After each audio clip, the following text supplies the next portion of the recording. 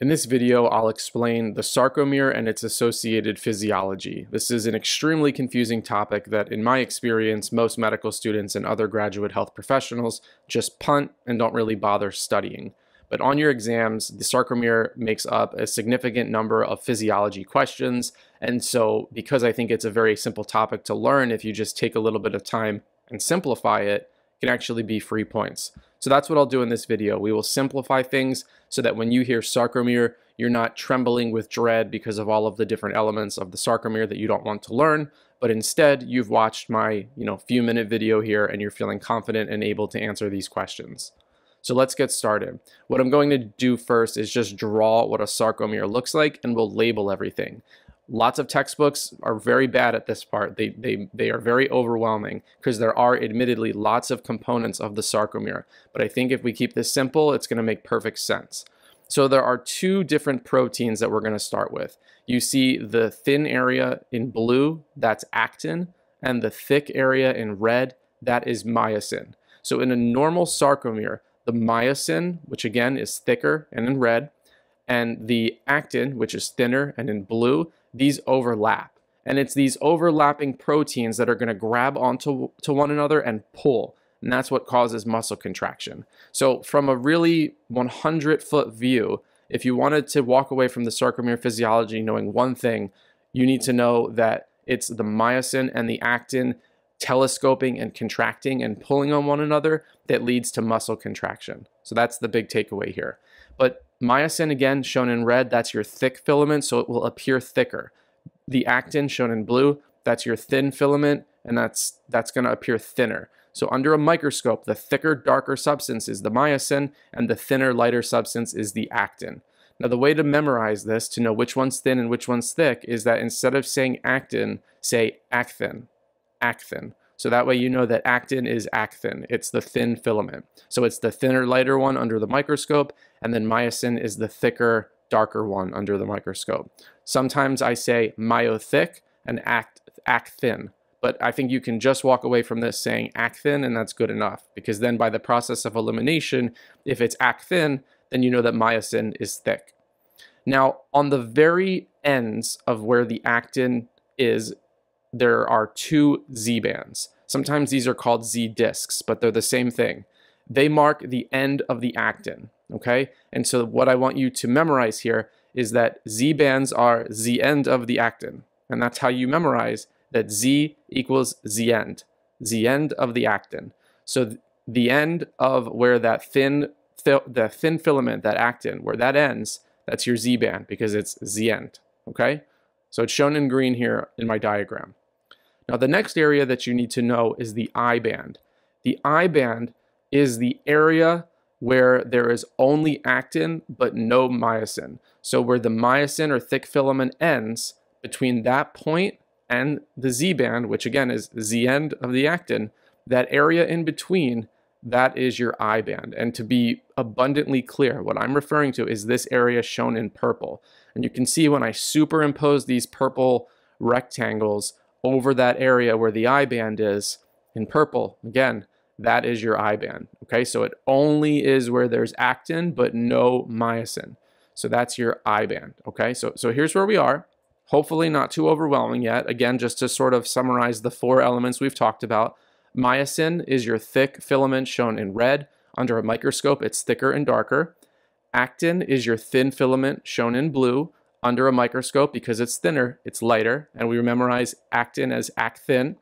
Your Z-band is the end of the actin, so it is the lateralmost portions where the actins kind of terminate in this single unit.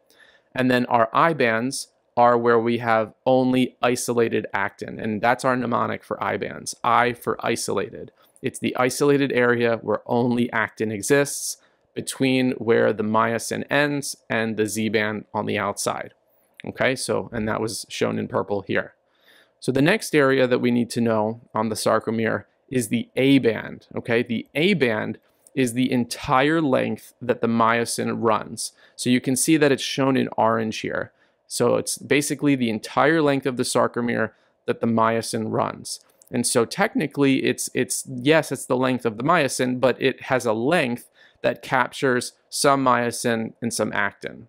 Okay, but the lengthwise it's from myosin left to myosin right, or maybe right to left, depending on which direction you're looking. But again, it's shown in orange here. And the way that I want you to remember this is that when you think of A, I want you to think, what a sin. What, like, there's an expression that people say, they go, ah, what a sin.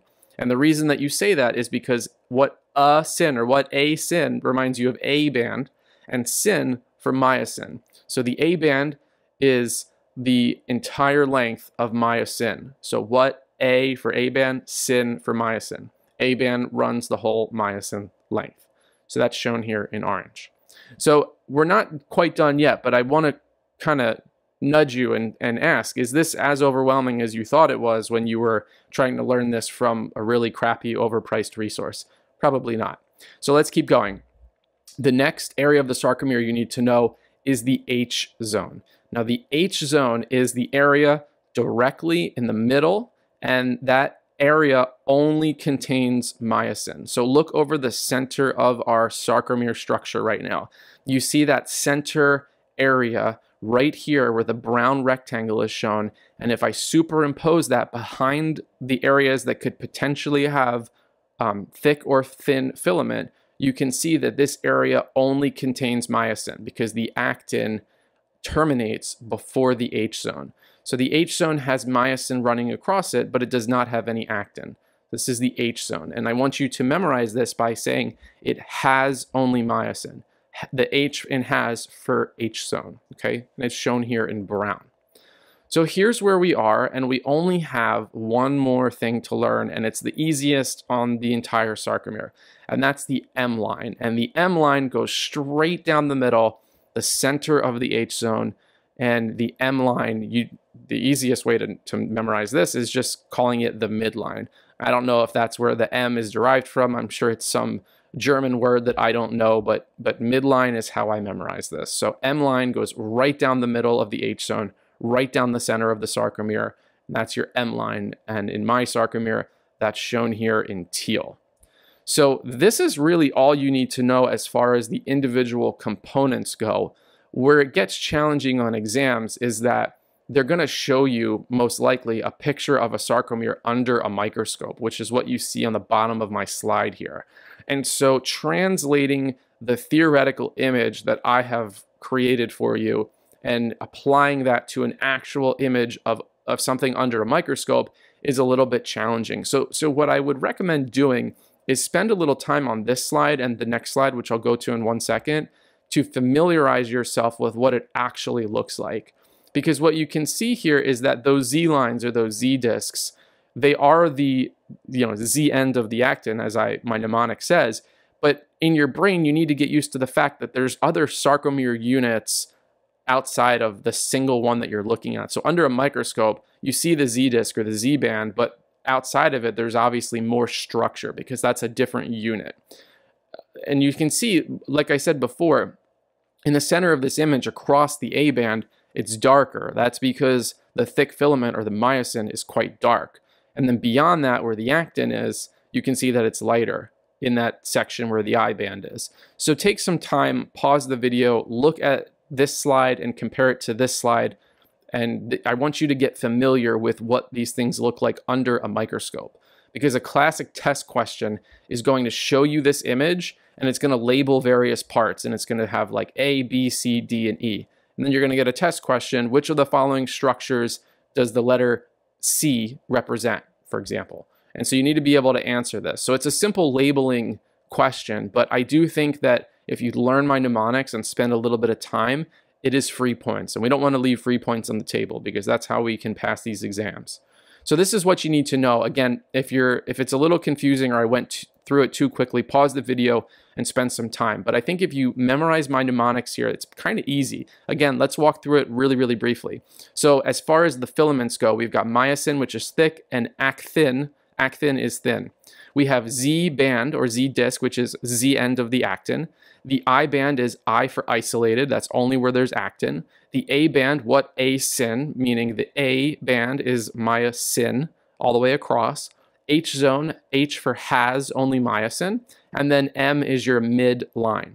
If you can do that in the 20 seconds I've just done it, you got free points All right. So now that you understand the different components of the sarcomere, let's talk about some physiology. So there's this concept that you need to know called the sliding filament theory. Now, basically, this refers to the theory of muscle contraction, whereby actin and myosin slide past one another in a coordinated contraction-relaxation cycle. Basically, actin and myosin proteins are latching onto one another, sliding past each other, and when the sarcomere contracts and telescopes and shortens and then elongates, that movement causes muscular contraction. So this is the leading theory on how muscle contraction works. And it's got 4 different stages: attachment, power stroke, release, and cocking. We're going to walk through these stages one at a time and conclude this video by talking about the muscle physiology here and how all of this works. So we start with attachment, and I've tried to color code everything here to make this easier for you to learn and memorize. So in attachment, the myosin head, again, myosin is our thick red filament, and the head is shown in that dark teal color. The myosin head is attaching to actin, and I'm just going to use actin instead of actin to really hammer home my mnemonic. So myosin head is bound to actin, and it forms what's known as a cross bridge. So at this point, the myosin and actin are in a cross bridge, they're attached, they're ready to pull. And before that pull happens, which is known as the power stroke, which is the second phase of this physiology, phosphate and ADP are bound to the myosin head. So phosphate and ADP are basically going to provide the energy source for the power stroke. Now the next stage is power stroke. So in power stroke, I'm going to show you 2 different slides here. You start with that myosin head attached to actin, and phosphate and ADP are going to be released from the head. That's going to provide a lot of energy here, and then the myosin head is going to pull that actin towards the M line. So we go from this to this. So I want you to kind of just focus on the right side here, because I could have drawn the left side doing this and shortening as well. But the right side is really depicting how these things are sliding and moving. So when the power stroke happens, everything contracts and gets shorter. So the myosin head kind of turns, it pivots a little bit, it's pulling the actin toward the M line, and phosphate and ADP are released from the myosin head. Okay, now this would also be happening on the left side. I just haven't shown it on this slide. Now we have release. In release, the myosin head is uncocked from the actin, so it's no longer grabbing onto actin. ATP binds to myosin, and it's really that ATP binding to myosin that allows the myosin head to release from the actin. In other words, you need ATP for muscle relaxation, because if you don't have ATP, then myosin heads will not uncock from actin and you'll stay contracted. So a little clinical note here that I put at the bottom of the slide, this is actually really high yield and frankly just cool to know, because this is the cause of rigor mortis. So when somebody dies and they're very locked up in a full body muscle contraction, that's because after they die, if they have a lack of ATP, then they have no ATP to bind to the myosin head and release it from actin. So in other words, in the absence of ATP after somebody dies, myosin heads can stay stuck on actin. So they'll stay in this muscle contraction phase. So pretty cool, very, very cool to know. I don't think you need to necessarily know that for an exam, but really cool talking point. So that's release. The myosin head uncocks and ATP binds to myosin, promoting it to release from actin. And then the last stage is cocking. And in cocking, the myosin head is undergoing a conformational change. So it's basically going from a low energy state to a high energy state in anticipation of going through the whole cycle again and attaching.